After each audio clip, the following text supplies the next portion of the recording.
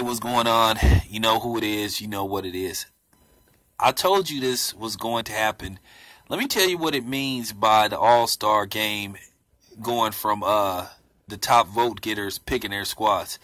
This pretty much is going to be the end of the East versus West Coast thing, because we're not getting the best teams sometimes in the finals. And I think too many times people realize, hey, man, you got motherfucking teams winning 38 games and going to the playoffs. See, now, if they change the format to best record, best 16 teams, now we're going to get a clear indication of who are the best teams.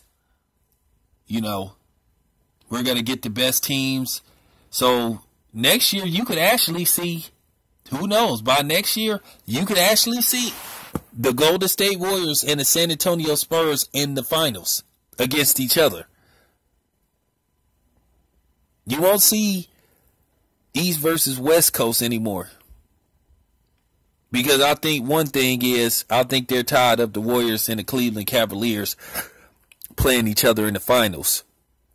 So don't be surprised. They may initiate this season where they do top 16 teams.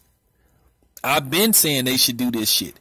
So yeah, it is what it is, and I don't have no problem with that. We need to have the best two teams when the smoke is clear playing for the NBA championship. And that's all she wrote. It is what it is, man. I'm out.